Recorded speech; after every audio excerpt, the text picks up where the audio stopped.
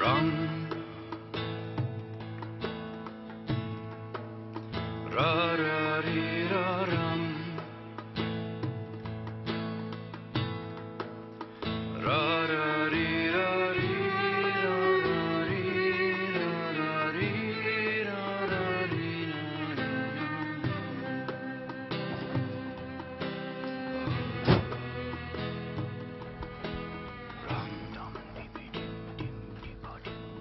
Anne, evde şeffaf bant var mı? Ne yapacaksın yavrum gecenin bu saatinde şeffaf bandı? Hiç. Ben... Çünkü...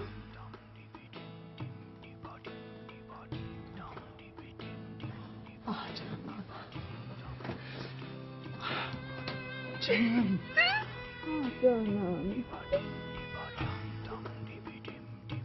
Ah canım. Bir tanem benim. Benim. Gel yavrum. Gel anne.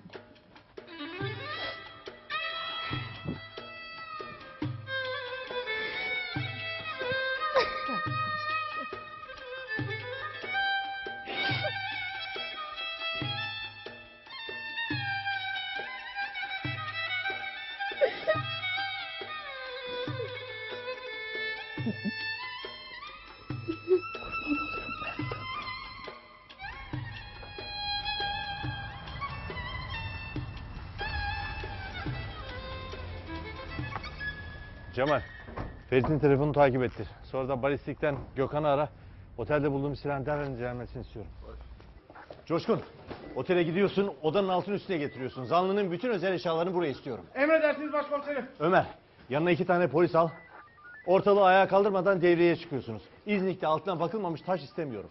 İznik'in bütün giriş çıkışları kapatılacak. İlçede kuş uçsa size soracak, tamam mı? Hata istemiyorum.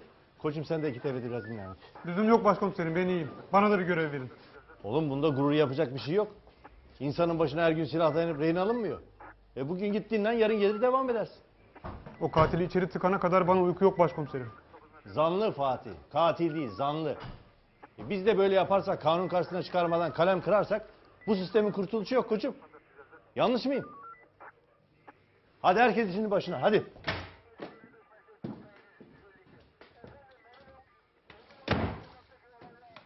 Ne yaptın be Ferit? Neden yaptın? Gene ne yapmış o serseri? Başkanım, sizin burada ne işiniz var? Nezarethaneye gelmiştim kolsuzla konuşmak için. Çıkarken cinayet silahıyla ilgili bir ihbar hakkında memurların konuştuğunu duydum. Kimse bana bilgi vermeyince beni beklediniz.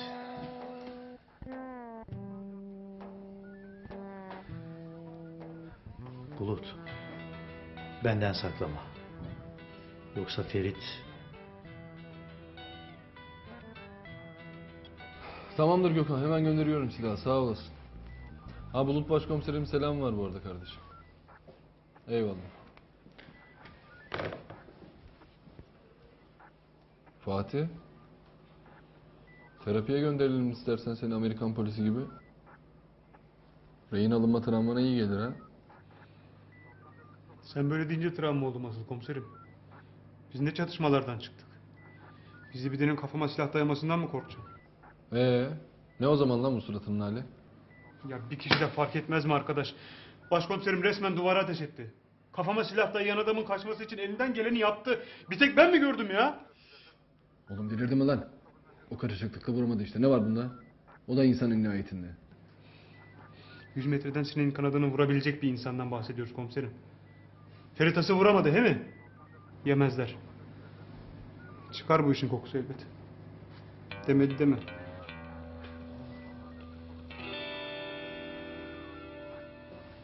İşte böyle başkanım.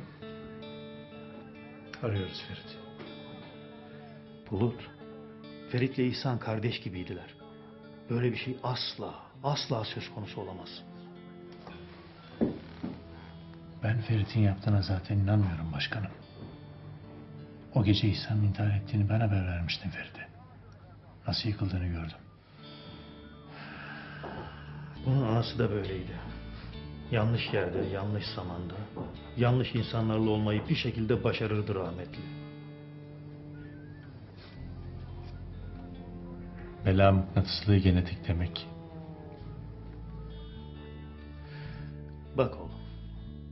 Ferit itin tekidir. Serseridir. Sorumsuzdur. Hatta çevresindeki herkese zarar verir. Ama asla katil değildir. Tamam başkanım, anladım. Biz de kim katil kim değil anlıyoruz müsaadenle. Ama bütün kanıtlar Ferit'i gösteriyor. Görevimi yapmak zorundayım. Ben sana görevini yapma demiyorum. Ama konu Ferit'i yakalamak olmamalı. Gerçek katili bulmalısın Bulut. Bu konuda bana güvenebilirsiniz. Kolsuz bu sefer paçayı kurtaramayacak. Cinayet silahını Ferit'in odasına koymakla yırtamaz. Kolay değil bu işler.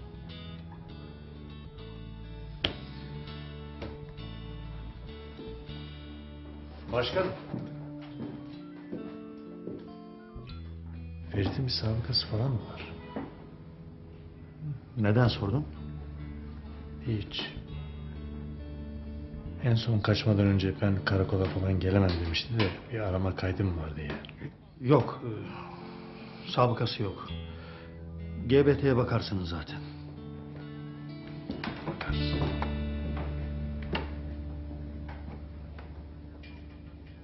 Hepsine bakacağız.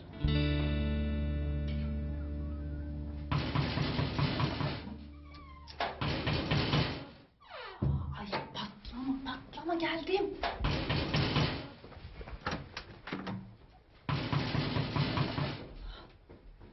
Ay çocuk var bu evde ya.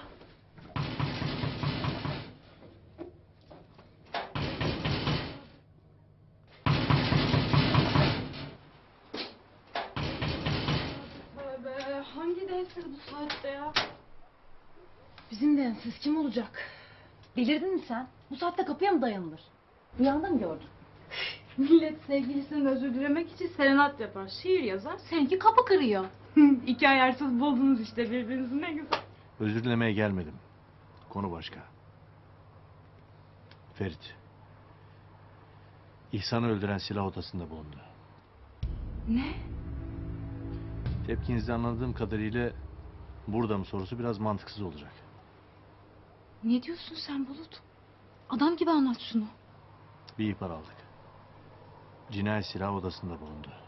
Sonra da Ferit bizim Fatih'in başına silah dayayıp kaçtı. İşte dedim ben var bir terslik o adamda diye. Ferit'in katil olduğuna inanmıyorsun değil mi Bulut? Neriman, benim neye inandığımın önemi yok. Kaçtığı sürece suçlu. Bak eğer yerini biliyorsan... Bilmiyorum. Hoş bilsem söyler miydim onu da bilmiyorum. Bak kaçtığı sürece onu koruyamam ben.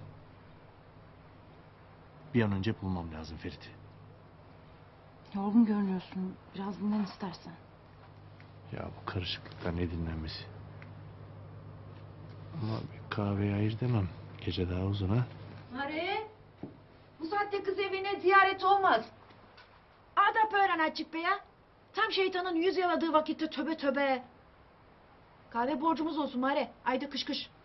Tamam haklısın Ürneli. Ben bu durumu düşünmemiştim. Neyse bir haber alırsanız beni arayın, tamam? İyi geceler.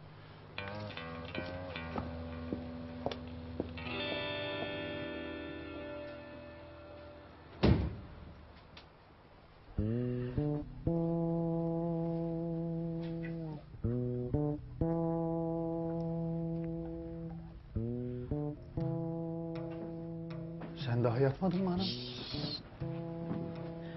Ama ses etme sakın. Zor uyuttum zaten.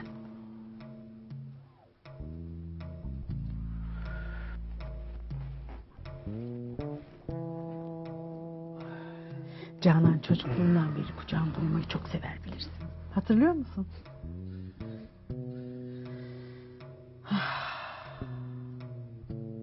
Deli Ferit. Bir kez olsun kendisine sarılmama izin vermedi hiç. Ana kucağımı bildi ki sarılsın. Tövbe tövbe. Bak bugün 2'dir anası düşüyor aklıma. Rahmet istiyordur belki. Ha? Bir elham okuyuver. İstemez ki. Ben sana söyleyeyim. Öte dünyada da burnu bir karış havadadır nimetin.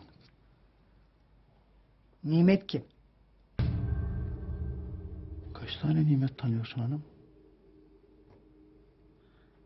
Ay Nimet. Yani şu küçük görümceme ahirette bile rahat vermiyorsun Reis Bey. Oğlu bir rahat durmadı ki anasını anmayayım. Anası bir rahat durmadı ki oğlu aklıma düşmesin. Hayatları polisi. Yok yok. Düzelir düzelir. Yani sen dayısı olarak elini üzerinden çekmezsen düzelir. Bekle düzelir. Polis gene peşinde Ferit'in. Bismillah. Niye? Canan'ı uyandıracaksın.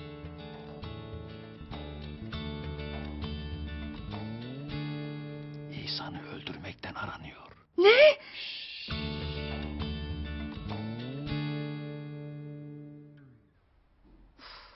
Kapalı kapalı. Ferit hangi cehennemdesin? Ya yürü nene ya. Ayıp oldu sanki Bulut'a. Suratına kapattık kapıyı. Bu saatte girer gibi girilmez mi bekar kızların evine? Ya sanki sosyalleşmeye geldi adam. Görmedin mi? Ayakta duramıyordu. Ben bilmem Mare. Destur. Gitsin evine yatsın bekar adam. Haydi ben de yatacağım. Uykum da bölündü zaten. Senin ışığın yanıyordu ki uyumuyordun ki. Işık açıkta uyuyakalmışım be ya. Ben yatarken ışığın kapalıydı. Neriman sen demedin mi ışığını kapattım üstünü örttüm ürünelim diye? Anam sanki Münker Nekir hesaba çekiyor be ya. Bulutu geçtim Mare. Sanki uyurken polisten kaçan yaralı bir adam geldi. Camımı tıklattı da ben de uyanıp içeri aldım da odamda yarasını sardım da saklıyorum. Yok devenin nalı. Işık açıkmışmış. Açıktır kapalıdır ne çen töbe töbe. Haydin benim çok uykum geldi. Yürü nene. Bize söylemek istediğin bir şey var mı? Doğru be ya. Kafamı karıştırdı Bulut benim. Ona adap öğreteceğim derken kendim unuttum. Ey numara. Haydi hayırlı geceler. Yürü nene. Hadi dökün ya. Bak meraktan geberdim burada.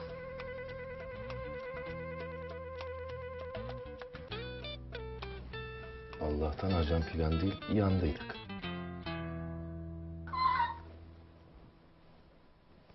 İşte böyle hanım. Kolsuzun işi besbelli. Ama polis cinayet zanlısı olarak Ferit'i arıyor. Ben de ne yapacağımı şaşırdım. Bulut besbelli katili yakalar. Ama Ferit tutuklanırsa yırtamaz ki. Parmak izini alırlar kesin. Ah talihsizim. Talihini zorlamayacaksın hanım. Ne var dönüp gelecek. Bak anası hepimize hasret göçüp gitti. Buna da hasrettik ama hiç değilse rahatı yerindedir diyorduk. Ne vardı Amerika'dan dönüp gelecek rahat baktı. Aa Reis Bey.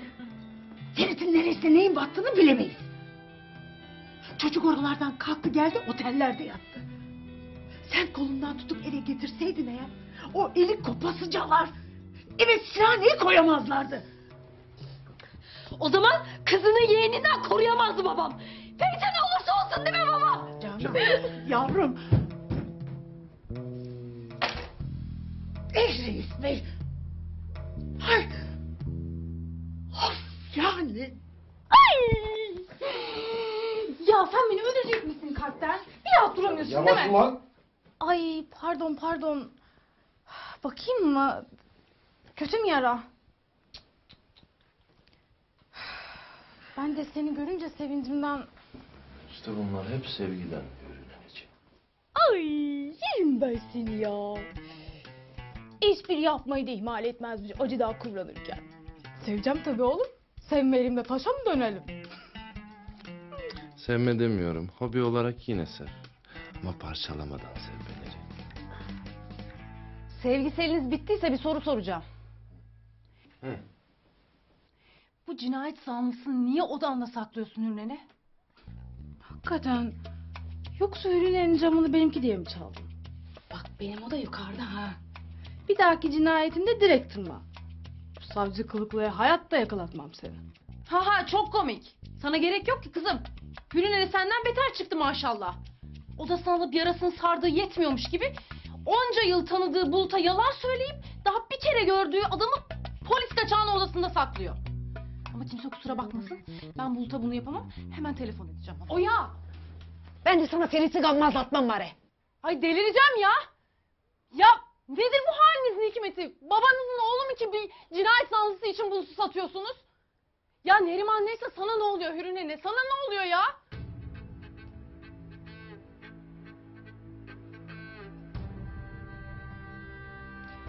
Ferit benim torunum.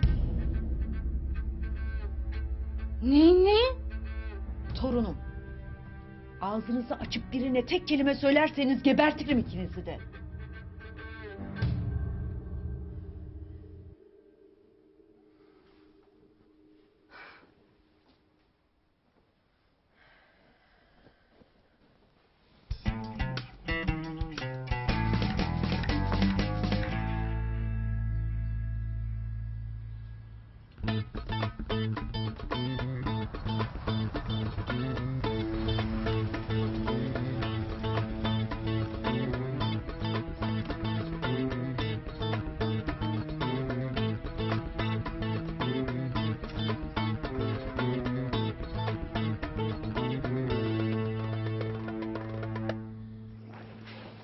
Hayırdır Ceneviz abi? Akşamdan mı kaldınız? Odalarda asıl uykusuzluk. Sen de pek zinde görünmüyorsun. Abi benimki de uykusuzluktan be. Bir şey diyeceğim, ne oldu sabah sabah? Bir problem mi var? Var kardeşim var da burası savaş üstü gibi. Ne oldu? Abi hiç sorma. İyi madem. Amirinle konuşmam gereken çok önemli Aman bir abi mevzu aman. var. Benden duymuş olma da barut gibi. Çok önemli değilse başka bir zamana bırak abi. Acil değilse Günaydın amirim. Konuşmamız gereken çok önemli bir maruzatım vardı. Sonra Cenevz abi sonra gel. Sonra olmaz. Çok acil. Hemen konuşmamız lazım. Abicim şu anda olmaz, söz diyorum. Ben uğrayacağım senin karavana, söz. Ya nerede bu balistik raporları ya? Yok amirim. Şimdi konuşmamız lazım. Acayip derecede çok önemli bir mevzu. Ya Cenevz abi dur Allah'ını seversen ya. Zaten ortalık karışık. Yahu duramam. Beni dinleyeceksin diyorum. Abicim ayı diyorum, bağırıyor diyorum. Bırak. Ya bırakmam. Cenevz abi, çözmem gereken bir cinayet var. Gerçek suçu nezarette ama cinayet silahı başkasının odasında bulundu. Ve bu balistik raporu geldiği için de benim bu gerçek katili salıvermem gerekiyor. Bir kez daha Recep Çakal'ını kendi elimle habitatına salacağım. Yani anlayacağım, biraz sinirliyim abicim. Eğer kolum bırakmazsan en iyi ihtimalle kalbini kırarım. Beni bir dinlesen kolsuzu salmak zorunda kalmazsın.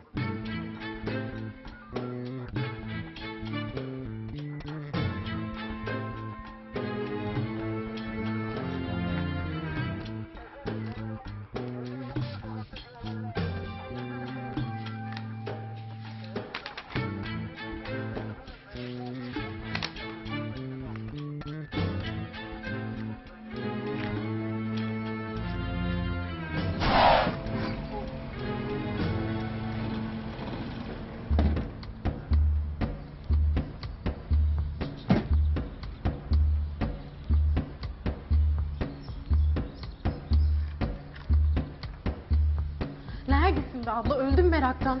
Kaç oldu saat? Uyuyakalmışım. Telefonlarına da cevap vermedin. Bak bir şey diyeceğim sana. Sonra dersin size. Havamda değilim. Gelme üstüme. Ama abla kurbanın olayım bir dinle. Git bir çay koy bana. Hadi sonra dinlerim.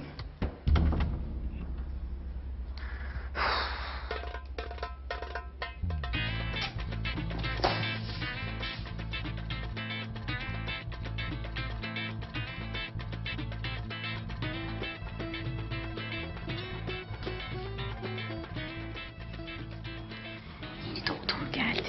Hadi ya. Gerçek. Günaydın. Günaydın. Kuşku olmaz. C vitamini. Sabah tembelliğine iyi gelir. Hem çakraları da açar. Geç kalan hemşireler için birebir. Al.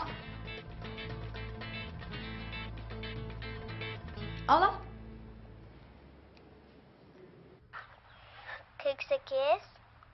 49, 50, 21, 21 mi?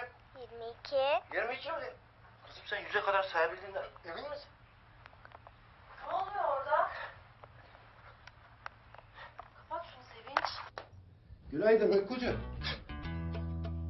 Ben uykucu falan değilim. Sadece kanun kaçakları evimde saklandığı zaman rahat uyuyamıyorum. Hürnenen nerede? Uyuyor. Sen ne yapıyorsun ya? Ne yapıyormuş gibi görünüyor. Yakında hapsi boylayacağın ve bizi de yakacağın için üzülmek yerine kafayı kaslarına takmış gibi görünüyorsun. Hapishaneye hazırlanmaya çalışıyorum Çırpı. Zaman duygusu kaybolur. Ya mekik çekersin ya uyursun. Alayım ayaklarımı. Mersi. Ah, ya da böyle düşünceli tavana bakarsın. Hollywood filmlerinde öyle. Bizimkiler ya avluda volta atıyorlar ya da çömelip tespih çekiyorlar. Hadi ya. Bana uymaz. Ben en iyisi yakalanmayayım. Ya da Amerika'ya dönüp orada yakalan. Nasılsa orada da arıyorlar seni. Amerikan hapishanelerinde mekik çekersin. Beni orada da aradıklarını nereden çıkardın şimdi Çırpı? Cüzdanına bavulunun Miami tatilini unutmadın herhalde değil mi? Böyle kaçıp geldiğine göre herhalde orada da bir cinayetler işledin.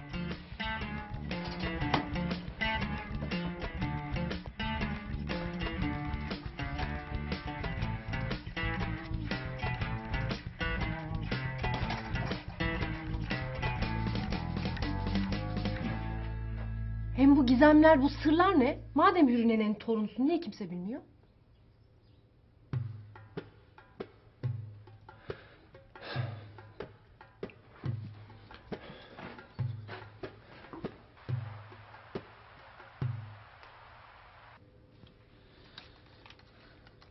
Annem, Hürriye'nin oğluyla evlilik dışı bir ilişki yaşamış. İşte sen de çeneni kapat. Bu saatten sonra kimse duymasın, okey? Hürriye'nin oğlu, yani baban, o nerede? Öldü. Öldürüldü. Çok üzüldüm. Katili?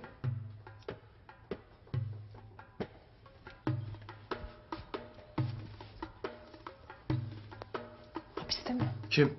Babanın katili? Hayır. Duşa gireceğim.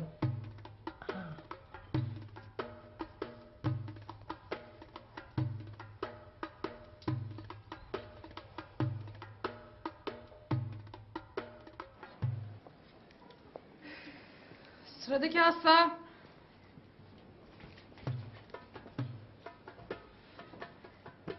Ya midemin ağrısından kıvranıyorum doktor abla ya. Tak bir serum ya da ver bir ilaç da döneyim sefere işte. Bak canım, ben öyle ilaca selamına falan inanmam. Bak gidiyorsun, zencefili alıyorsun, papatyayla karıştırıyorsun. Çarşı papatyaya karşı doktor abla. Bak müşteri bekliyor minibüste. Hem öyle zencefille papatyayla lojistiğini sağlayamam ben bu kasabanın. Hadi bak. İhsan doktorum burada olsa şimdiye çoktan iyileştiydim ben. Doktor İhsan, ışıklar içinde uyusun. Kendisi ilaççı bir meslektaşımız olabilir ama canım ben Doktor İhsan falan değilim. Ayrıca her şeyin doğal bir tedavi yöntemi var, tamam mı? Allah Allah.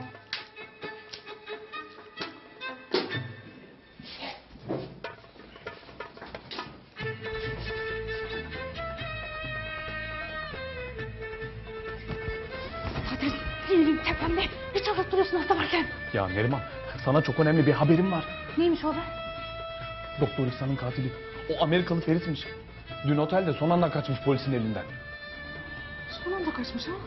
He. Bak bakalım sen benim elimden kaçabiliyor musun? İyi de sen şimdi niye kızdın ki Neriman? Herkes bunu konuşuyor. Tümizlik çalkalanıyor vallahi. Şimdi seni öyle bir çalkalayacağım ki.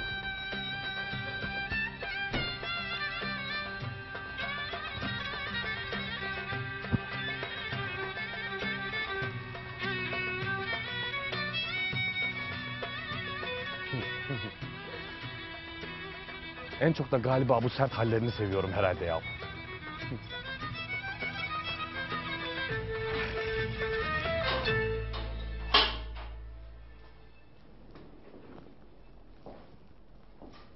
Evet. Şunu imzala, sonra serbest.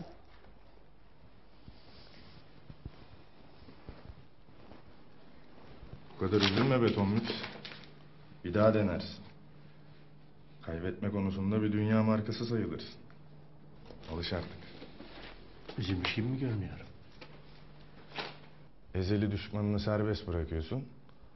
Bu sana öyle mi? Adalete güvenim tam. Kanıtmış, şahitmiş bilmeyen, adaleti kendi sanan Bulut'a ne yaptın lan?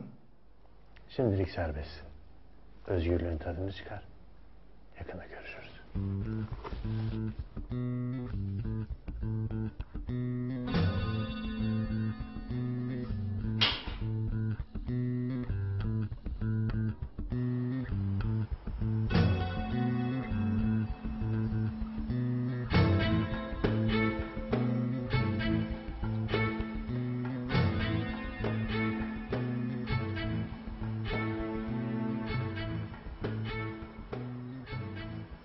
Geçmiş olsun patron. Patron, bir sorun mu var?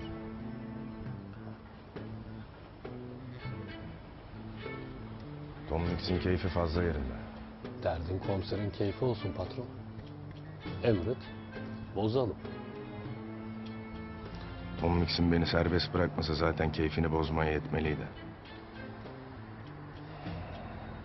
Lan bu işin içinde bir bit yeniği var ama dur bakalım.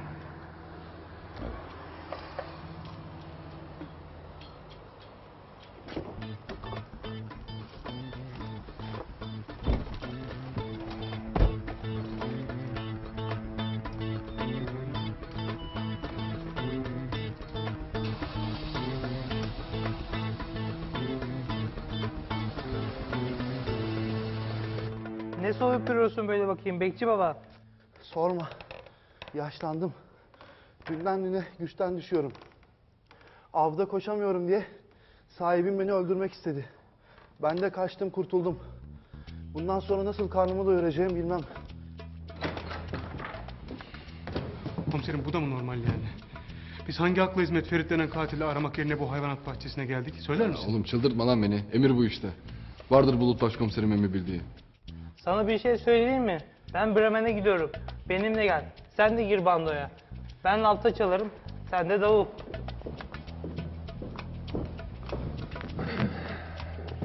Provaları izlemek yasak kardeşim. Niye? Sonu çok mu sürprizdi?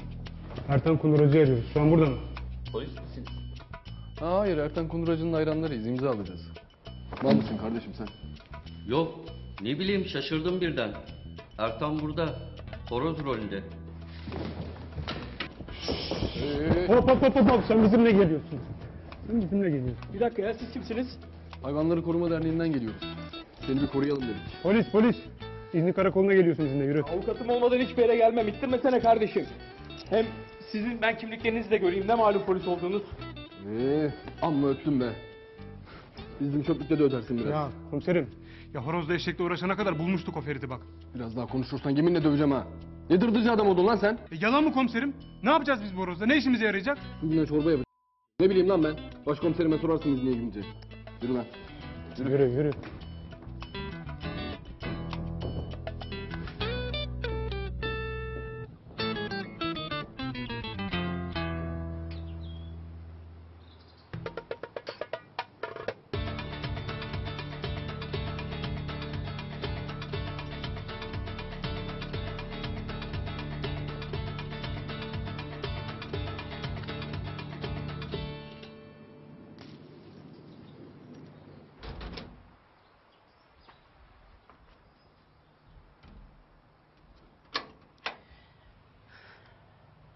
Buldun mu Ferit'i? Henüz değil ama yakındır. Sırt pırt bizim eve gelmesen daha kolay bulmaz mısın? Şimdi ne istiyorsun? Kahve borcum var mı? Bazen güvenliğimizin senin elinde olduğunu düşünce gerçekten korkuyorum Bulut. Ya dışarıda kaçak katil var. Sen kahve içmeye mi geldin cidden? Ne yapayım kızım? Arıyoruz işte. Ev dolaşayım mı? Bizim eve gelip durmaktan daha mantıklı. Sen şu kahveyi yapacak mısın, yapmayacak mısın? İyi. Tamam. Sen geç şöyle. Ürüne neyle görseydik? çıkıyor, özür dilerim. Ya yok, Hürriye'ne dün akşam çok söylendi. Böyle kız evi falan diye. Sen böyle otur. Ben getiririm Hürriye'yi buraya.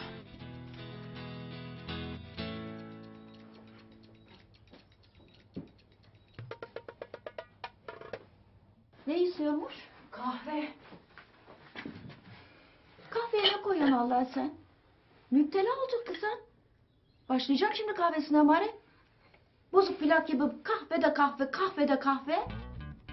Seni de görmek istiyor, özür dileyecekmiş. Bir çık istersen. Kafayı mı yedin sen ya? Hayatta olmaz. Anında öter babanın.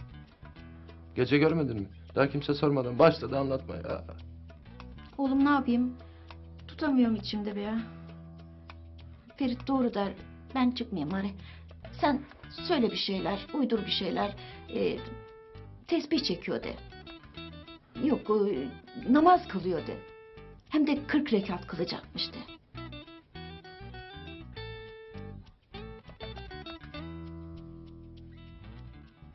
Namaz kılıyor diye yalan mı uyduracağım? Hepimiz çarpılırız vallahi şuracıkta.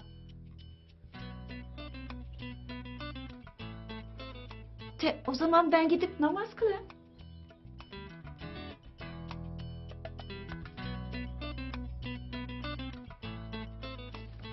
Kırk rekat. 40 rekat.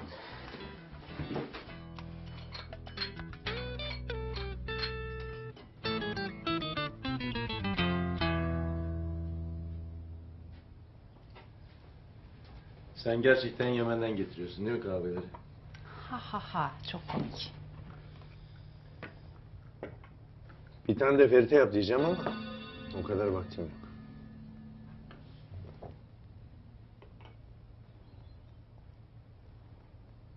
O mu dışarı çıkıyor, ben mi içeri giriyorum?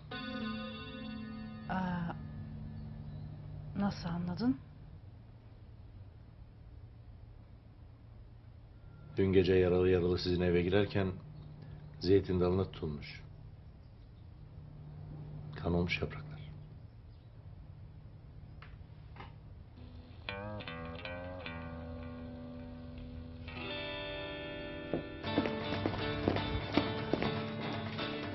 Neriman! Neriman mı? Gel hemen. Ben börek yapayım dediydim. Ispanakları doğrarken bıçağı kaydırıverdim. Anne sen et doğrarken oldu demiştin. Tas kebabı için. Aa, öyle mi söyledim? Yok canım. Börek için ıspanağı doğrarken oldu. Dikiş lazım buna. Gel, doktor hanıma gösterelim. Yeni doktor mu geldi? Nasıl biri? Hiç açtım abi.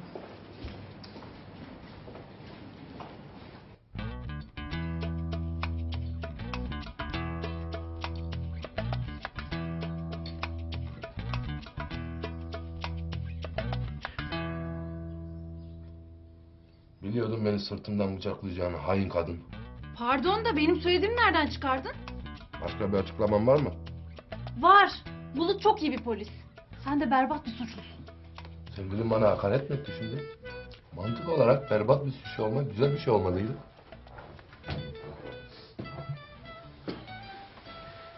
O benim sevgilim değil. Ya sizin sürekli olarak yanlış şeylere odaklanmak gibi bir probleminiz var. Bilmem farkında mısın? İhsan sen mi öldürdün? Aha. Adam odaklandı işte. Hayır. Ama sanıyorum mu zaten biliyorsun. Niye kaçtın o zaman?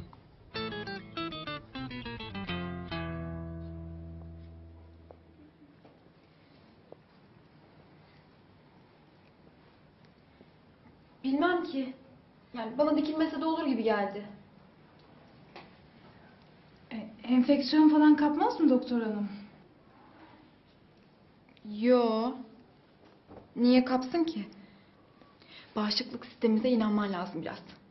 Sen bunu şimdi güzel sargı beziyle sar. Hadi canım. Hadi. Ya. Anne. Ben çok mutsuzum burada ya. Çok sıkıcı bir yer. Bileklerimi keserim ama ben burada ya. Ben dikeceğim bunu. Yoksa içime eder. Ay. Ne yapacaksan yap da ben bir an önce gideyim artık evime. Yoksa akşama tas kebabı yetişmeyecek. Etler de öyle ortalıkta kala kaldı. Anne sen börek yapmıyor muydun? Yo. Börek yapmayacaktım. Aa. Şekerim, baban şişmanlıyor diye İhsan böreği pastayı yasaklamadı mı? Selma abla hiç böyle unutkanlık falan olur mu son günlerde? Yo maşallah. Hafızam genç kızlığından beri çok güzeldir. Ayrıca 40 yıl önceki şeyleri de sorsam bugün... Affedersin Selma ablacığım. Şunu da diktim bitiyor. Neriman ben sana annemin bir anda bir geliyor bir gidiyor. Baksana bir dediğin olmaz diye sıkıp yapıyor. Ya bak babamı sana bırakıyorum ya. Ne yapacağım? Vazgeç şu inadından. Tamam. Hadi bay. Hemşire hanım ne yaptığınızı sorabilir miyim? Yarayı diktim. Öyle mi? Niçin? Çünkü dikilmesi lazımdı. Peki. Bak ne diyeceğim. Madem bu kadar iyi biliyorsun bundan sonra hastaları sen muayene et. Ama senin tıp diploman yoktu değil mi canım? Ya sanki bir işe yarar. Derhal çık git buradan. Senin gibi geri kafalı bir hemşireyle çalışmam mümkün değil canım. Ya. Gittin bile. Canım. Bu kim? İhsan nerede? Madem sen öldürmedin İhsan neden kaçtın? Kovaladın. Doğal tepki benimki. Ya oğlum sen bu ciddiyetle hiç kendinden sıkılmıyor musun?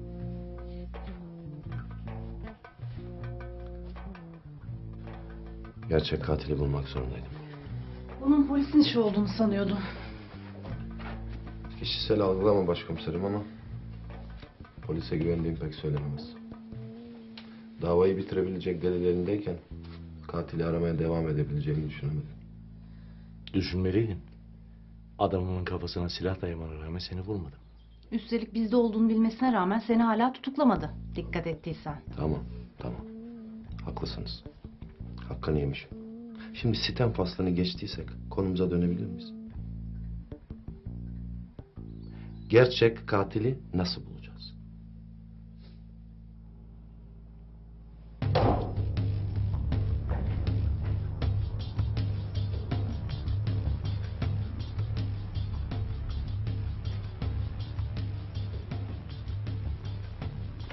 Patron, kamyon sınırı geçmiş. Öbür gün İznik'te olur. Ne yapalım? Buraya mı indirelim malı? Bırak şimdi kamyonu. Erdinç'i ara bana. Narkotikteki Erdinç'in. Bursa'daki. Ne yapacağız? Mal getiriyoruz diye kendi kendimizi ihbar mı edeceğiz? Erdinç cinayet masasına geçti Ekrem. Ara şu herifi. Ha. Doğru ya. Arayayım patron. Bugün Bulut'un halini hiç beğenmedim. Beni salarken gülmemek için ağzını zor topladı. Tomikse. Ne atlar karıştırıyor öğrenmem lazım. Selamünaleyküm Erdinç amirim. İyi sağ ol. Patron konuşacaksın.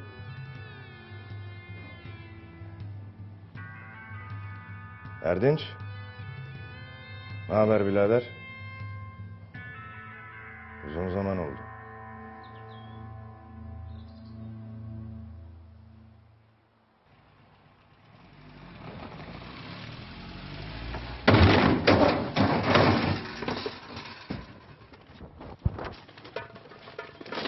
Benim gibi geri kafalı bir hemşireyle çalışamazmış. Seninle kim çalışacakmış onu söylesene bana. Kuşkonmaz kılıklı. Hayır olan parayı dediğin ne? Ben doktor İhsan değilimmiş. Yapma ya. Aklına bak sen. Bir tarafını insan bulamazsın zaten. İhsan kim sensin.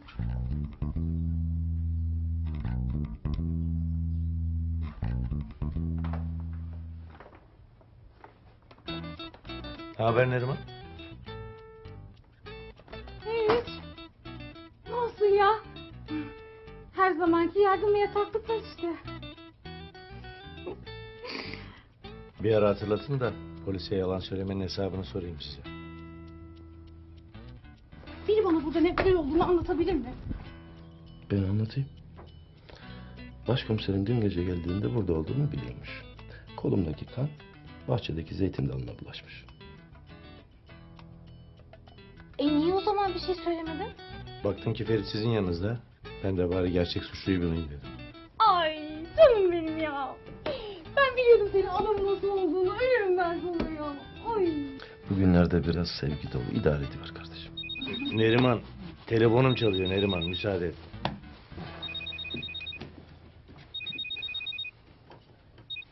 Efendim Cemal. Başkomiserim biz getirdik artizi. Tamam siz sorguya alın ben geliyorum. Baş üstüne.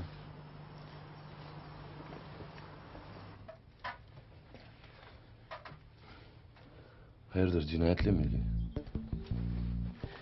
Kolsuzla ve arazi meselesiyle ilgili olduğu kesin. Göreceğiz. Ben ne yapayım? Otur burada. Ferit. Sakın tek başına bir şey yapmaya kalkma.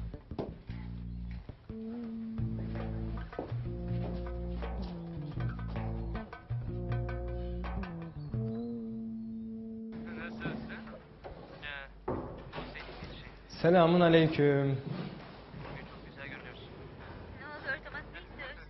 Başkan içeride mi? Yani aslında bugün benimle bir partiye gelmeni istiyorum. Bir şaka değil. Hayır, kesinlikle değil. Bu bir davet. Günler geçiriyorum.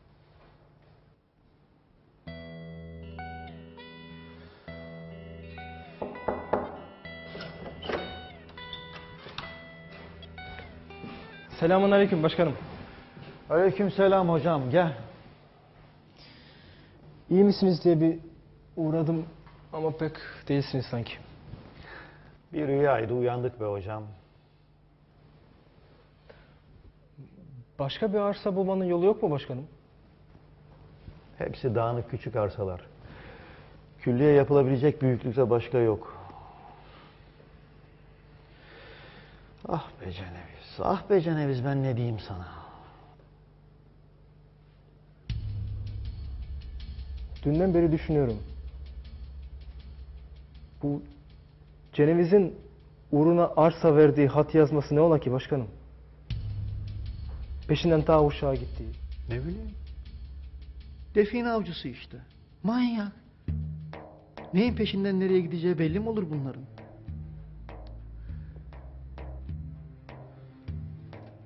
Ya İlyas, sen Uşaklı değil miydin? Yanlış mı hatırlıyorum? Evet, öyleyim. O yüzden merak ettim zaten ne ki bu uşaktaki hat yazması diye. Baba, İlyas, sen geçen gün dedin ya Selma yenge beni tanımadı diye. Evet. Annem galiba delirdi. Şimdi de İhsan'ın yaşadığını sanıyor.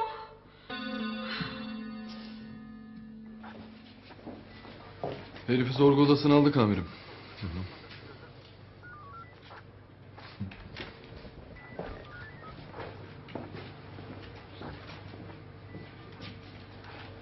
Duvarlar düzelmedi. Dün bozuldu işte biraz. Düzelir.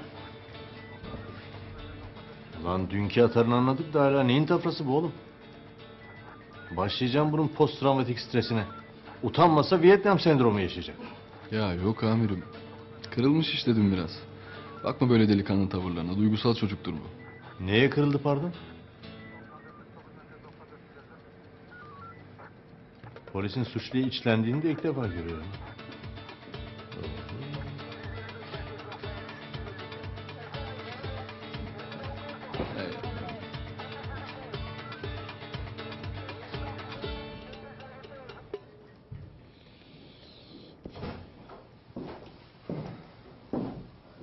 Bu ne lan?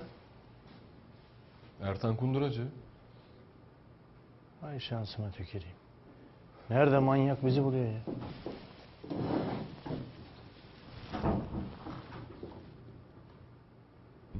Et bakalım Horuz Efendi. Ya amirim beni buraya niye getirdiniz? Ben vallahi anlamadım. Ben kendi halinde bir oyuncuyum sadece. İyi işte oğlum. Biz de seni ondan çağırdık. Süper bir rol kesmişsin geçen gün. Biz temsili kaçırdık da. Şöyle sevabına bir özet geçsen süper olacak be güzel kardeşim. Ya amirim neden bahsediyorsunuz ben vallahi anlamıyorum. Haklısın kardeşim, anlıyorum seni. Sen de zanlının gereklerini yerine getireceksin tabii. Normal şartlarda ben de gereğini yapar. Seninle bir güzel uğraşırdım da. Zamanlaman kötü biliyor musun? Yani bak, şöyle anlatayım.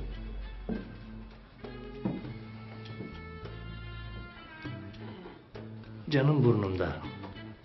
Dünyanın belası var başımda. Ve senin bütün sorunlarımı çözebileceğine dair bir bilgi geldi bana. Yani özetlersek, biraz asabiyim bu aralar güzel kardeşim. Ve bir an evvel kolsuzla bir olup Ceneviz'i nasıl oyuna getirdiğinizi anlatmazsan kabalaşacağımdan emin olabilirsin. Onlar kim amirim? Ben öyle tanımam kolsuz Ceneviz falan. Ne biçim isim onlar ya? Kim onlar canım? Kolsuz bunu Ceneviz'e oyun kursun diye tutan adam. Ceneviz de kendine kurulan oyunu anlayınca bu arkadaşı öldürmek için and içen manyak define avcısı.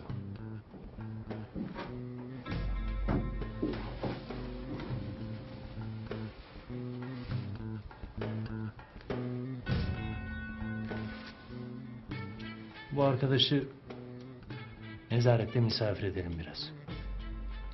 Bu gece hatırlamaya çalışsın. Eğer sabah hala hatırlayamamışsa kolsuz ve Ceneviz'le bizzat tanıştıralım. Bakalım hangisinden daha çok korkacak.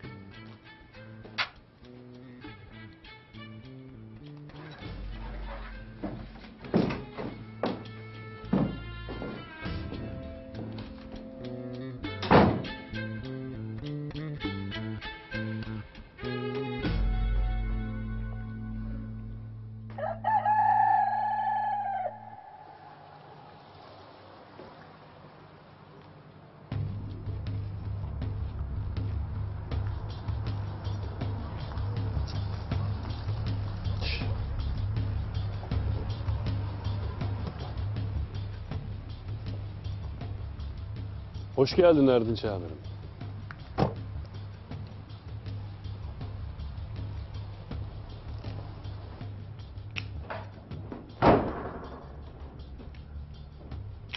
Oho!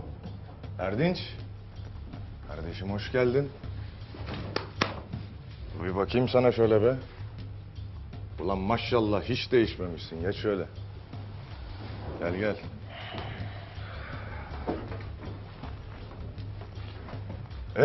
Erdinç. Kaç yıl oldu be? 6 yıl oldu.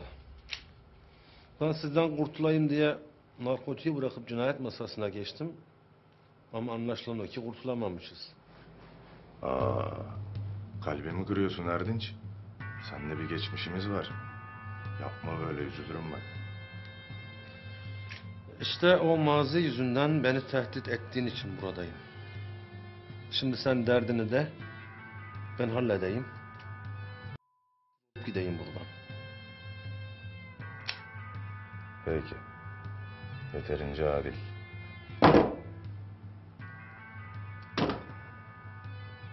Bizim İznik Asayiş'in baktığı bir cinayet davası var. O cinayet davasının başına geçmeni istiyorum.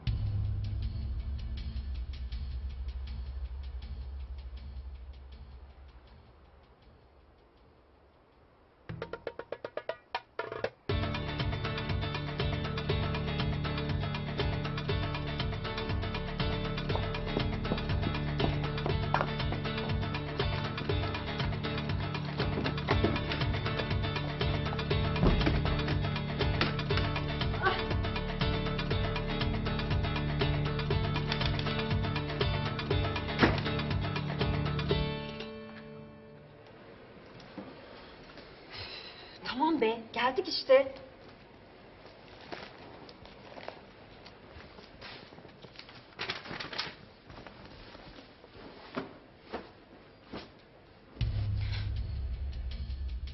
Geç kaldın. Bir saattir seni bekliyorum. Başkomiserim, bir sorun mu vardı?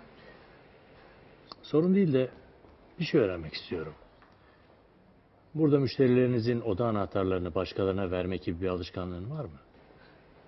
Yo, ben asla. Böyle bir şey bizim otelimizin prensiplerine çok aykırı. Yani bir misafirimizin anahtarını başkasına vermek. Böyle bir şey ben asla yapmam. Yani asla. Asla yapmazsın. Asla. Bir düşün bakalım. Belki bir defalığına yapmış olabilirsin. Yok asla. Yani ben zaten böyle bir şey yapsam beni işten atarlar. Peki ben şimdi patronuna gitsem. Ayşegül müşteri anahtarlarını başkalarına veriyor desem. Yalan. Yalan. Patron hangimize inanır? Sana mı bana mı?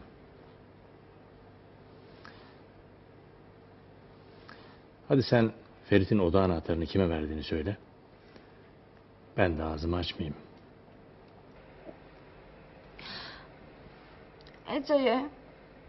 Ece Özkan'a verdim.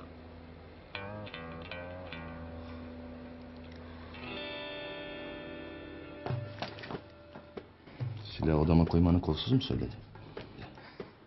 Ne silah? Ne zaman ben bilmiyorum. Anılarını canlandırayım biraz istersen. Hani ben yokken bana sürpriz hazırladığın gece.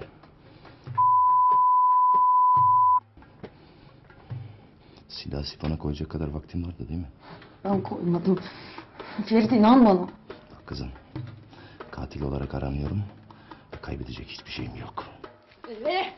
Beni var mı sanıyorsun? Sayende ne hale geldiğim farkında değil misin? Şu yüzümün haline bak. Odana silah koyup kol saklamış olsam ödülüm bu mu olurdu ha? Bunu sana o pislik mi yaptı? Hepiniz yaptınız. Sen, Bulut, kolsuz. Anlamıyor musun? Kolsuz yalancı şahitlik yapmamı istedi.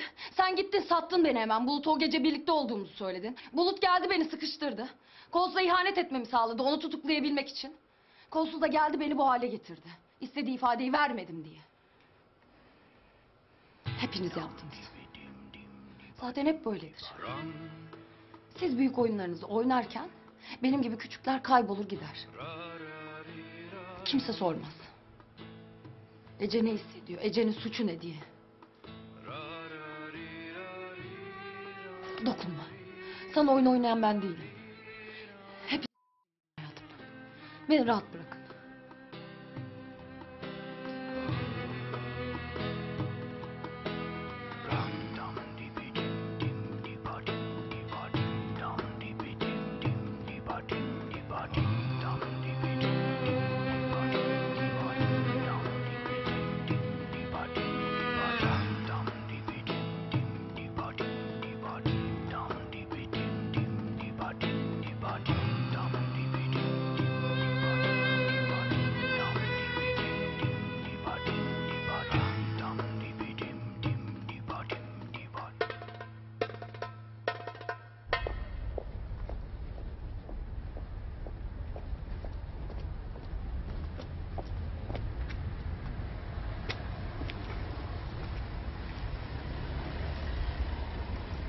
Ne oluyor Cemal, nereye? Bir ihbar aldık başkomiserim. Ferit Has Ece Özkan'ın evine girerken görülmüş. Tamam, dikkatli olun.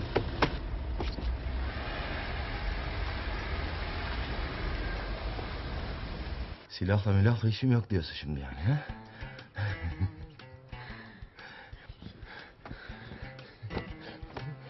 Tamam şaka şaka.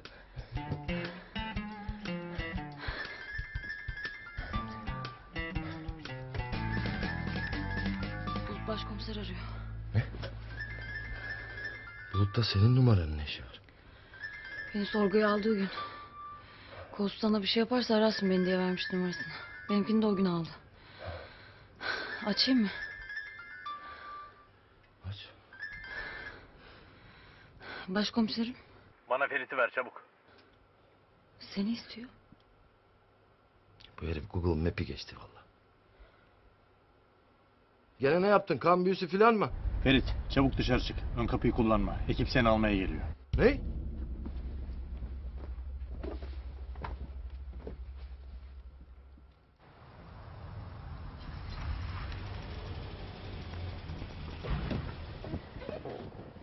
Bu ev komiserim. Ben arkayı tutarım. Siz önden yaklaşın. Gel lan buraya.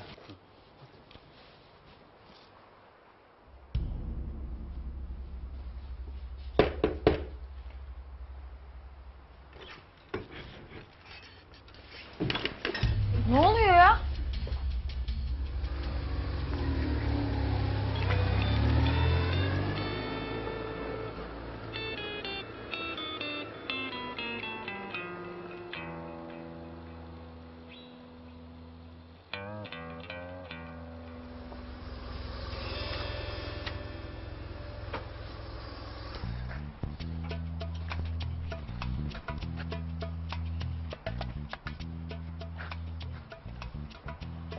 Ben sana demedim mi tek başına bir iş yapma diye ya?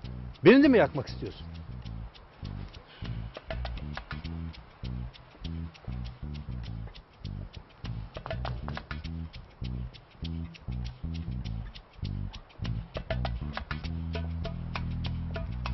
Yani şeytan diyor tutukla götür karakola. En azından orada uslu uslu oturacağını bilirsin. Bak birader, bir hareket daha yaparsan tutuklarım seni. Savcı da cinayet silahı odasında bulunan adam yakalandığı için dosyayı kapatır, mahkemeye sevk eder. Bir daha da kıpırdayamam. Anladın mı?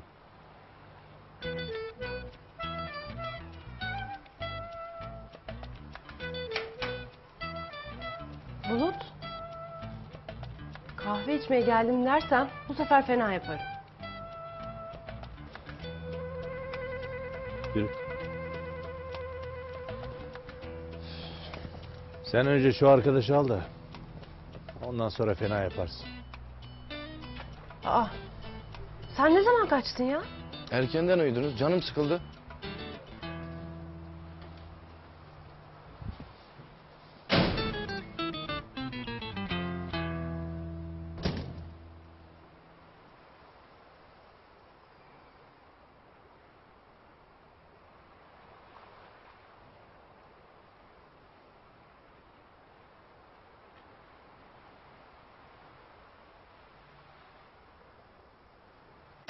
Abi adam kaçırdı suçluyu. Gözlerimle gördüm diyorum ya.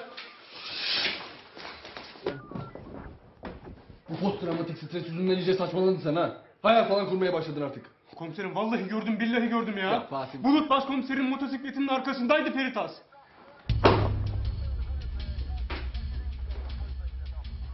İşte bu enteresan bir iddia.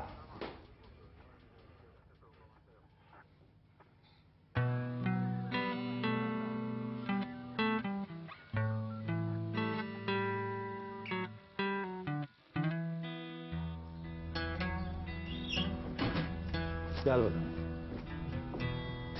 Yoğunluk bir geçsin, söz seni balığa götüreceğim. Tamam mı babacığım? Tamam. Ya olmuyor ama böyle. Asma suratını. Ne baba, Osman dedeyle ben çok sıkılıyorum. Her gün Bob Ross gibi resim yapıyoruz. Belki şurada bir ağaç vardır. Belki şurada bir dere vardır. Belki şurada bir jandarma vardır.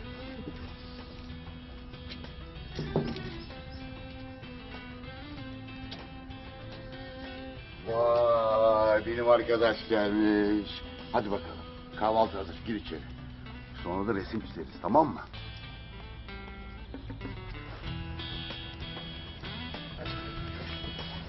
Bulut, sen de gir bir kahvaltı yap da oğlum. Yok Osman baba. Zaten uyuyakalmışım. Çok yoruluyorsun be oğlum. İçime sinmiyor böyle. Bir de senin için hiçbir şey yapamıyorum. Daha ne yapacaksın Osman baba? Sen olmasan perişandık biz. En başından beri babalık ettin bana. Hakkını ödeyemem. Hadi. Sabah sabah duygusala bağlama. İşine. Hadi.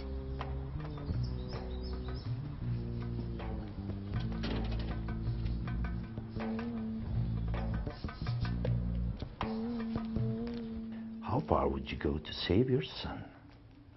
Peki buna ne diyorsun? Konusu fena değil ama efektler kötü. İdare eder. Sonu acıklı ama. Acıklı? Ya siz ikiniz hiç uyumaz mısınız? Kendi uykuculuğunu böyle örtbas ediyor. Psikolojide buna yansıtma denir. Annem de psikoloji okumuş biliyor musun? Ama çocuk psikolojisi. Sen öğretmen değil miydin ya? Pedagoji okudum ben. Sınıf öğretmeniyim. Bir çeşit psikologsun yani. Şu omzumla da bir konuşsana be bir zahmet. Ha beter ol. Aa sen gitmedin mi işe ya? Ne gideceğim işe ya? Kendi kendine çalışsın o duygu tikisi. Bu duygu tikisi güzel bir tiki mi? Doktor hanım derece ne kadar duracak? Daha yarım saat oldu. Ateşiniz çok yüksek. İğne yapacağım. Bekleyin burada. Doktor ha bu nedir? Ben göz damlası istemiştim. Ha buraya gargara yazayım. Doktor hanım kanı bu kolundan mı alacaksınız, bu kolundan mı alacaksınız? Ya kahveyi çırağa emanet ettim de geldim. Ha reçeteyi yazsan da ben gitsem he.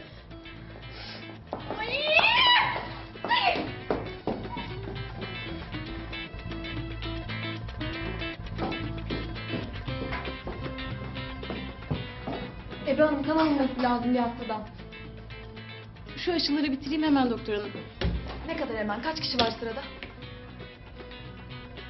Şu arkadaşın da ultrasonunun çekilmesi gerekiyor. İkinciye hamile de kendisi. Of. Höf. Neriman ablam olsaydı.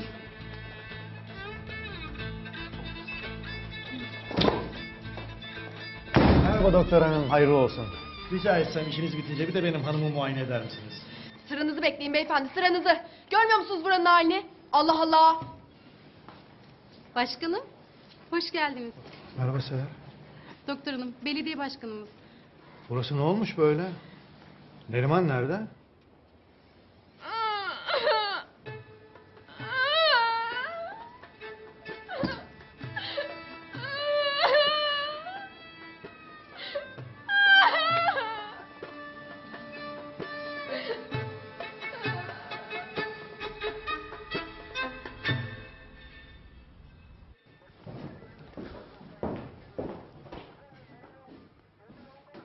Söyledin mi başkomiserimize dün gece ne altlar karıştırdığını? Söyleyemedim ki komiserim. Sabah beni hiç dinlemeden sorguya girdi. Başkomiserimize o cinayetten gelen artize sattın ya, görecek. Dur şimdi, Erdinç gelince kopacak dananın kuyruğu.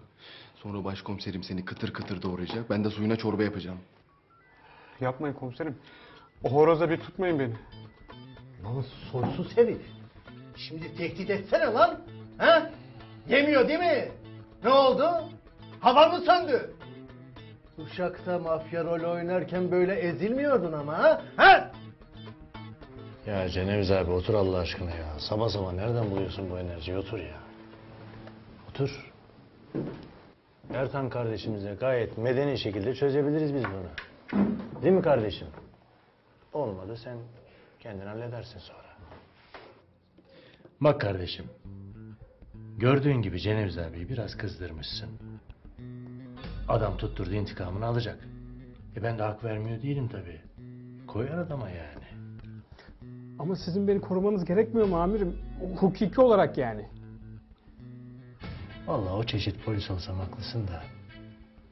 Değilim işte. Ben kısasa inanıyorum biliyor musun? Yani şimdi madem sen bu adama madik attın. Vereyim kendi hesabını görsün. Ha. Yok sen şimdi konuşur. Bütün olayı Kols'un tezgahladığına, senin sadece zavallı bir piyon olduğuna beni ikna edersen başka tabii. Yapamam. Efendim? Duyamadım. Yapamam diyorum amirim. Elini ayağını öpeyim. Eğer konuşursam ölürüm. Konuş lan artist. Konuşmazsan ben öldüreceğim lan seni. Seni canlı canlı öyle bir gömerim ki. 1000 yıllık defineleri bulan ben bile bulamam lan seni. Konuş lan! Tamam konuşacağım. Doğru. Kolsuz beni... Ben Ertan Kunduracı'nın avukatıyım. Müvekkilimle görüşmek istiyorum. Lütfen dışarı çıkar mısınız?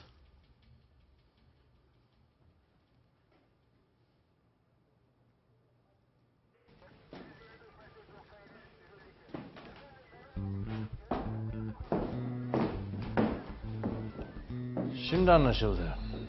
Sen tutun avukat tabii. Senin nasıl ifade aldığını, istediğin adama istediğin her şeyi nasıl söylettiğini yakinen bilirim. O yüzden hukuka sığındım. Suç mu? Sen hukuka sığındın. Ha. Bak, bu da hukuki sözleşme. Ne diyor? Ceneviz'in arsayı noter huzurunda bana sattığını, parasını da aldığını gösteriyor. Yani istediğin kadar yırtın, o arazi hukuken benim.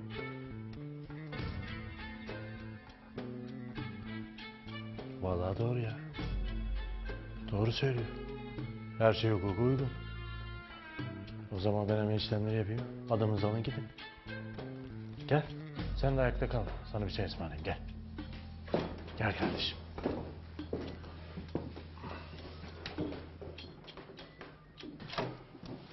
Gel bakalım kardeşim. Otur şöyle. Çaylar da geliyor birazdan. Ertancığım, kusura bakma kardeşim. Seni de buralara kadar yorduk. İşlemlerini halledeyim, hemen çıkarsınız. Aktörlük hayatında başarılar dilerim. Hepinize eyvallah.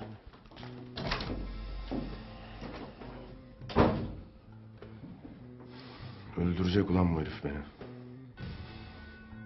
Ya delirdi, iyice şizofrene bağladı. Ya da bir planı var.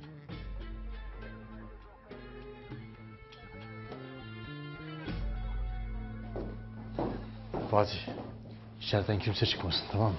Tamam başkomiserim de benim size söylemek istediğim bir şey vardı. Sonra Fatih, sonra. Ama Cevizler, sen de burada bekle.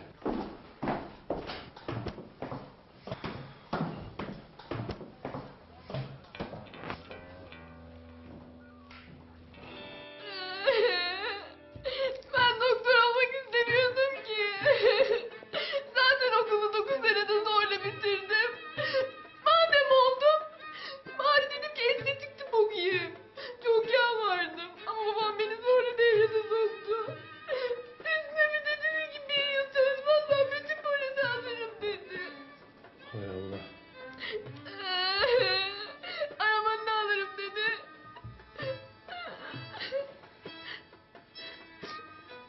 Siz ne kadar iyi bir babasınız.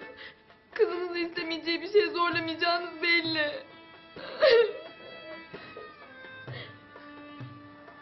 Evet. Benimki zorlamaz. Direkt engeller. Yok canım ya. Bak ben sana ne diyeceğim. Biz şimdi iş çıkışı gidelim Neriman'a. Sen onun bir gönlünü al. Ya tamam hani ilk gün pek iyi anlaşamamışsınız ama tanısan çok seversin. Çok tatlı bir kız. Ne dersin? Peçete de al. Sil gözyaşlarını.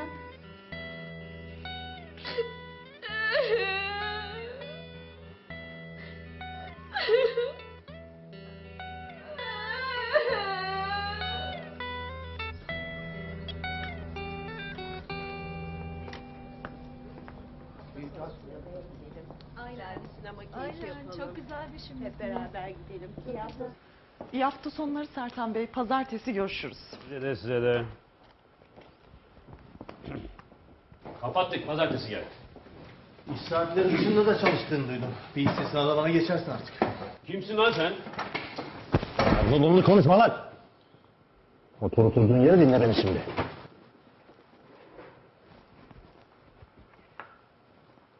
Ertan kunduracı, Ertan kunduracı. Kardeşin Ertan'la pek benzemiyorsunuz ama normal tabii. Adam sürekli kılık değiştirdiği için yüzünü doğru dürüst göremedik. Kimsin sen? Ne istiyorsun benden? Hemen gitmezsen polis çağıracağım. Tatam. Emniyetten büyük hizmet. Çağırmadan polis ayağınıza geldi. Polis misin?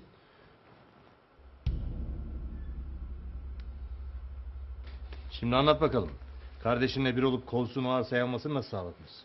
İnan bana neden bahsettiğini bilmiyorum başkomiserim. Ne kolsuzu, ne arsası? Anlaşıldı. Siz ailecek artistsiniz. Sen buralarda konuşamazsın tabii. Sana böyle sorgu odası dekoru falan lazım değil mi kardeşim? Kalk.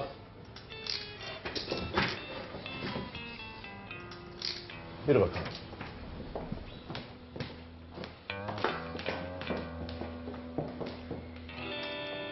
Başkanım, doktorumun rahatsızlandığını söyleyip bütün hastaları gönderdim.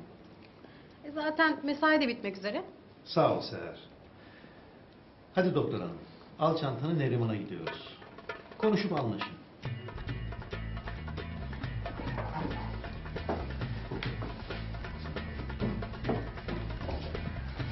Ay ben Ben kendi derdime daldım, sizi unuttum. Siz eşiniz için gelmemiş miydiniz? Biz sonra geliriz. Değil mi hanım? Tabii nasıl istersen. Zaten buraya niye geldiniz hiç anlamadım. Hatta reis benim. İhsan nerede? Kim? Benden önceki doktor mu? O öyle...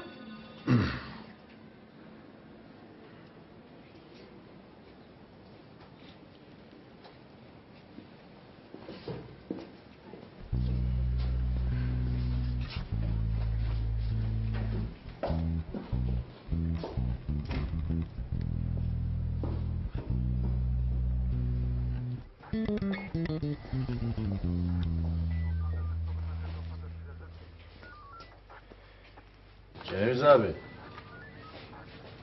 Bak bakalım bu arkadaşı tanıyor musun?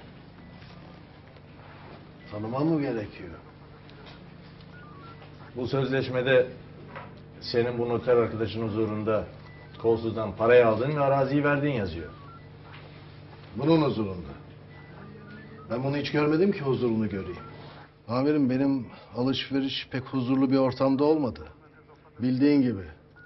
Kolsuz Uşak da imzalattı sözleşmeyi. Sözleşmede de noter imzası falan yoktu. Demek ki noterimiz sonradan imzalamış. Alan da satan da görmeden basmış imzayı. Ve ne tesadüf ki noter arkadaşımız Ertan Kunduracı sana Uşak'ta tiyatro oynayan Ertan Kunduracı'nın abisi. Ay bin kunduz. Şimdi Sertan kardeşim. Bak şuradaki merdivenleri görüyor musun?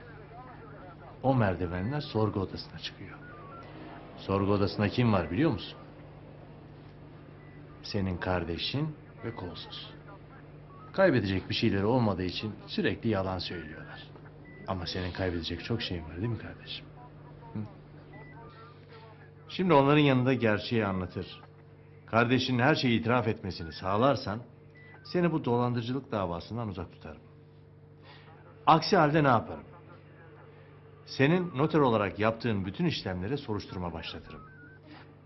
Eminim ki bu senin ilk numaran değil. Mali polisin yarın sabah gelip ofisini basmasını istemezsin değil mi kardeşim? Yok amirim. Yani ne mali polisi falan nereden çıktı şimdi? Yani ben de istemem. Bursa'dan şimdi bu mali polisler gelsin. Senin bütün evraklarını ortaya döksün. Mali hesaplarını alt üst etsin. Ama böyle seviyor bu mali polis işte. Tamam başkomiserim. Konuşacağım. Ama bir şartla. Beni kolsuzdan korursanız. He, zaten bizim de tanıkları koruma programımız var. Hadi bakalım.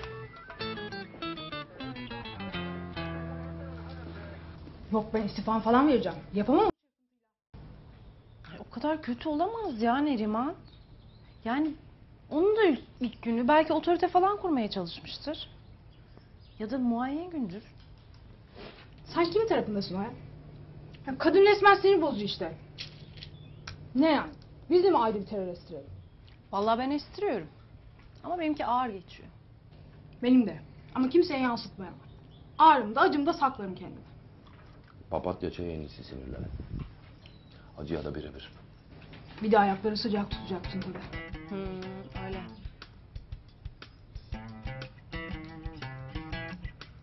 Ya sen içeri gir maç falan izlesene ya. Normal erkekler gibi. Yok ya iyi burası. Hem bak sevmem. Yok yani katil biraz daha yakalanmazsa kız muhabbeti dinlemekten DNA'n değişecek. Hangi erkek zaten 4 dişinin yanında saklanır ki? Anlamıyorum ki. Kadınları çözmeye çalışmaktan hiç vazgeçmeyen bir erkek. 3 nesil kadın var kızım bu evde. National Geographic gibisiniz yemin ediyorum. Yoda çıkacağım sonunda. Oğlum sen vallahi içeri girsene. Biri görecek şimdi. Ne derim be kızım? Sıkılıyorum içeride. Sıkılırsan biraz. Çek kolunu uzatırım ben. Çeksene kolunu. Çekemiyorum. Kafam sıkıştı.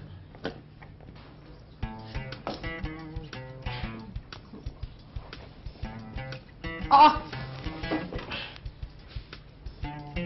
Kafam sıkıştı. Hayda.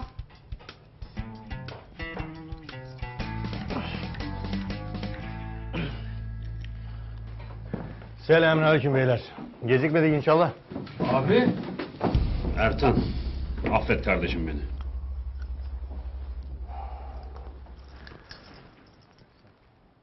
Sen de duygulandın mı? Neredeyse benim niye böyle bir abim yok diye ağlayacağım. Ceneviz abi. Şu sana oynanan oyunu kısaca anlat da polis ifadeyi yazsın. Peki amirim. Kolsuz, ortağım Samet'in düğününde yanıma geldi. Seni kim davet etti buraya? Haliyle hiç kimse. Bak yine arazi diyeceksen hiç deme. Ben onu belediyeye bağışlamaya karar verdim. Kararım kesin. Anladık. Araziyi satmayacağım. Bu mevzu başka. Git işine be kolsuz. Senin mevzuların topu bana ters. Dur be oğlum. Bak bakalım ne.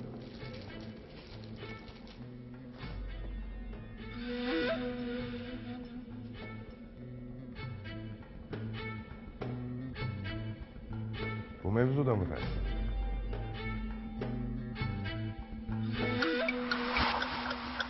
Ben haritayı görünce hemen anladım.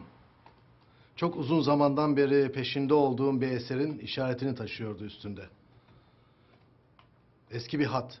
Çifte vav. Hemen uşağa gittim. Haritanın gösterdiği yerde çifte vav'ı buldum. Sonra bu adamlar beni yakaladılar. Bu da kafama silahı dayadı. Niçin çifte baba arıyordun dedim. Ama söylemezsen öleceksin. Hop!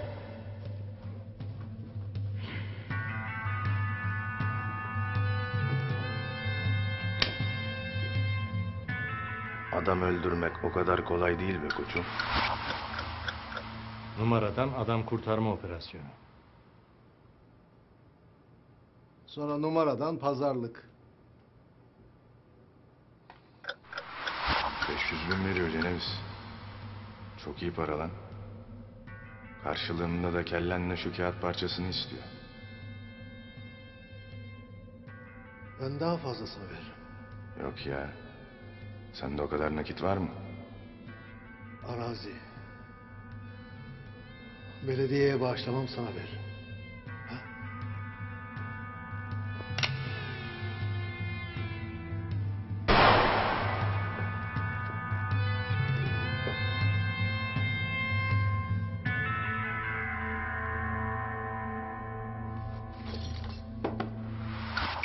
Sonra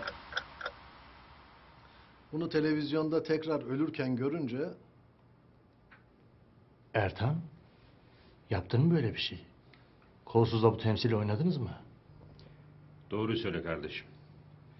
Ben doğruyu söyleyeceğim. Her şeyi itiraf et. Meraklanma. En iyi avukatlar tutacağım sana.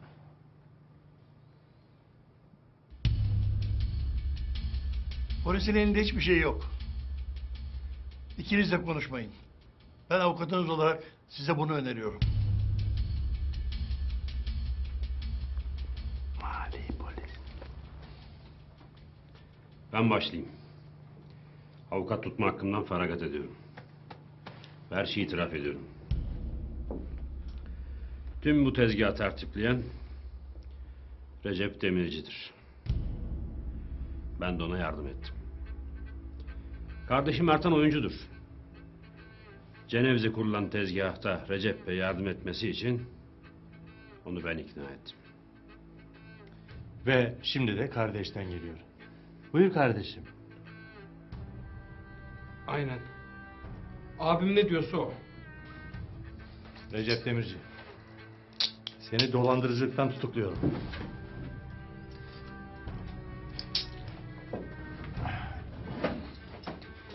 O kadar sevinme Ceneviz. Benim tutukluluğum en fazla birinci duruşmaya kadar. Ama emin ol dolandırıcılık davasını en az 2 sene süründürürüm.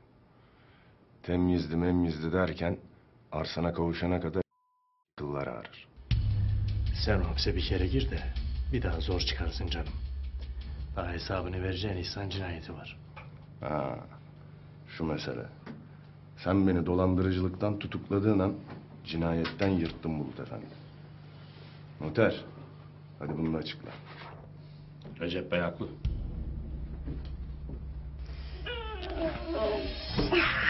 Öyle de olmadı. Bir testere falan mı bulsak?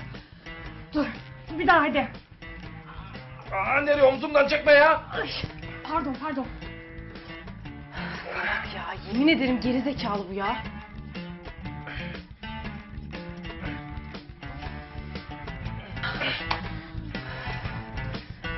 Ups.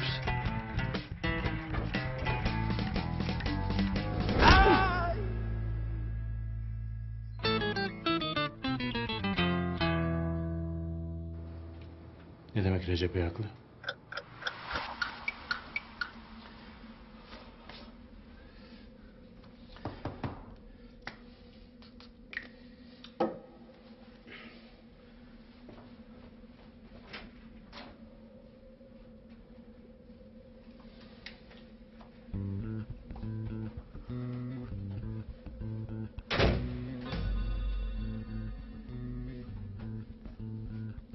Noter, nasıl? Dediğim kadar var mıymış? Eksik bile söylemişsiniz Recep Bey. İyi. Şuradan hadi bir duble doldur da gel şöyle. Hay hay.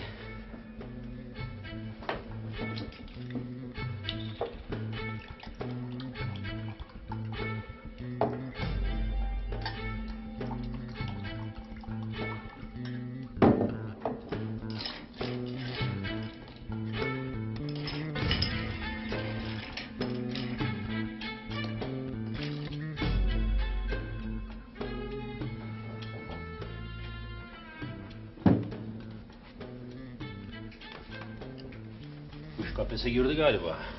Ha, haritayı görünce böyle kilitlendi kaldı.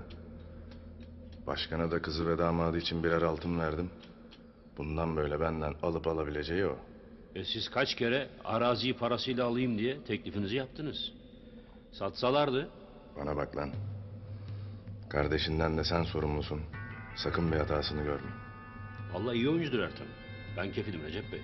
Ha, ondan sürekli figüran oynuyor değil mi? Oscar'da hakkını yediler çocuğun. Neyse. Yakında göreceğiz yeteneklerini.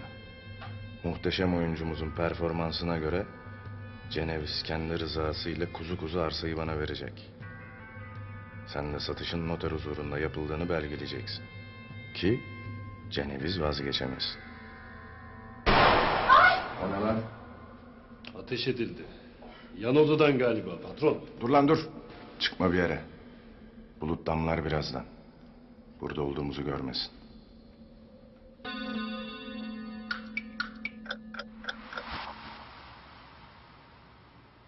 Doktor İhsan'ın kurşun sıkıldığında Recep Bey benim yanımdaydı. Madem yanında gerçek şahitler vardı. Neden söylemedin? Söyleseydim Ceneviz'e kurduğum tezgah ortaya çıkacaktı. Şimdi çıktığına göre... O zaman İhsan'ın katili kim?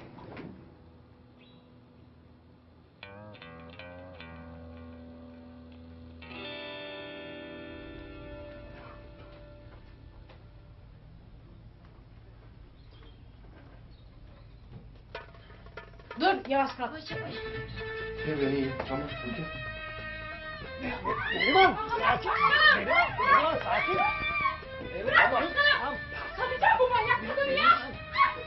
Nasıl yumruk atar Ferit? Dur. Duyguyla tanışıyoruz biz. Mazimiz var, okey? Niye sana vuruyor gör görmez? Hatırlatırım, sen de Ferit'i gör görmez vurmuştun. Benim sebeplerim vardı bir kere o yumruk için. Seni de mi öpüşürken bir anda bırakıp bir daha aramadı? Ha?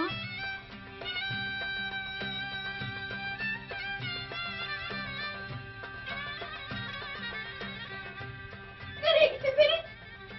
Bir kız öpüşürken bir anda bırakıp bir daha aramayacak kadar önemli ne olmuş olabilir? Nerelere kayboldun? 6 yıldır terapistlerde ben bu soruların cevaplarını arıyorum biliyor musun? Ya şimdi gerçekten çok tuhaf olacak ama... benim tam da o zaman Amerika'ya gitmem gerekiyordu. Ha polisten kaçıp Amerika'ya gitti sanmıştık, Duygu'dan kaçıyormuş. Ferit'in yarım kalan aşklarını konuşmak yerine esas konuya dönebilir miyiz? Senin burada ne işin var? Ve neden bize haber vermedin? İlk bakacaklar ya senin evin olacaktı. Sizi zor durumda bırakmak istemedim. Ha bizi zor durumda bırak.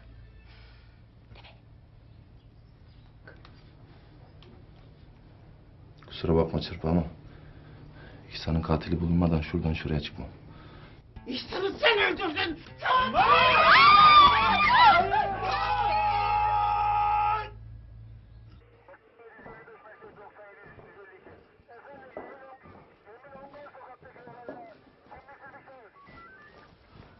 Başkomiserim, sizinle konuşmam lazım.